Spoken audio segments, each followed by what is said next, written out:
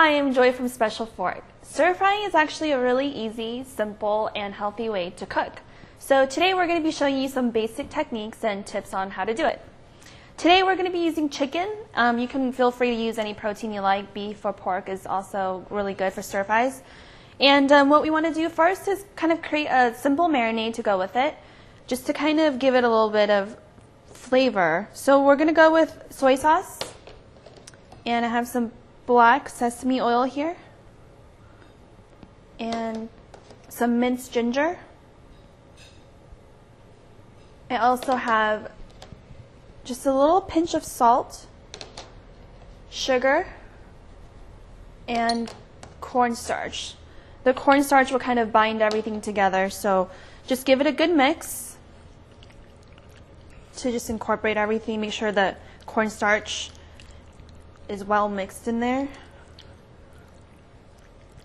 And once you kind of get everything combined, you can pop it in the fridge for about 10-15 minutes and we'll be ready to go. So we have our chicken nicely marinated, and I also have the pan preheated. Make sure your stove is on high and that your pan is completely dry. You just want to make sure to avoid any steaming during the cooking process. So I'm going to go ahead and start by putting a little bit of oil in here, and you want to make sure to coat the pan completely. Now once the oil is hot, we can go ahead and add half of the minced garlic. And once you hear that sizzle, you know that your pan is nicely heated.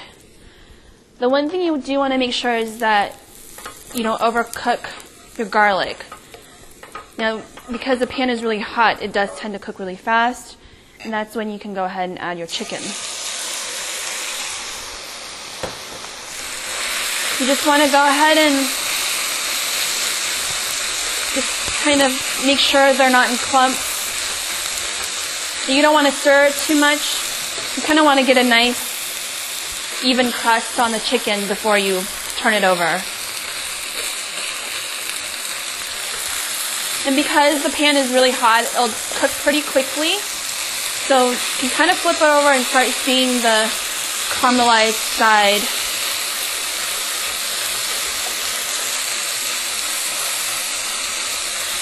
So once you probably get about 3/4 of the way cooked, basically when you don't see any pink in the meat, you know you're ready to move on to your next step.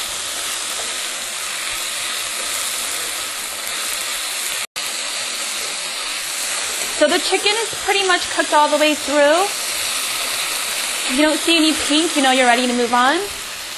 I have asparagus here, and you can really use any type of vegetables that you like.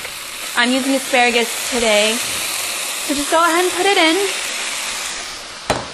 With the asparagus, I kind of cut it in the diagonal just so you can get more cooking surface on it, so you can get more of an even cooking. And you just want to make sure to have all of your vegetables and ingredients cooked or cut into even uniform size, just so you can make sure they all cook at the same time. So once you get that going in there, you can go ahead and add the rest of your garlic. I like to add the garlic in halfway through just so you can kind of get that nice fresh garlic flavor. If you add it in all in the beginning, you kind of tend to lose that.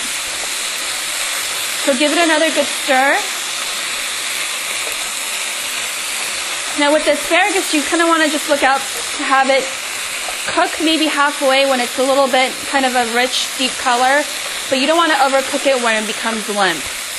You want to maintain that crisp texture throughout.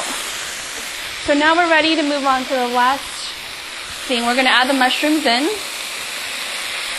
And I add the mushrooms in last because it actually doesn't require a lot of cooking time. So with whatever ingredients you choose, you want to make sure that you know which ones take longer to cook, and you want to be sure to add those in first and save the ones that don't require a lot of cooking time for the last. So just give it a good stir. And then we can add just a pinch of salt for taste. And we add the salt in at the very end because it tends to draw out the moisture in the vegetables, and you want to avoid doing that. Otherwise, again, you'll create kind of a steaming, braising action. So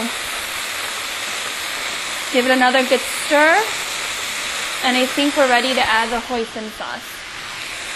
For those of you who've never used hoisin sauce before, it has a nice sweet, a little bit of spice to it, and it kind of coats everything and binds it together.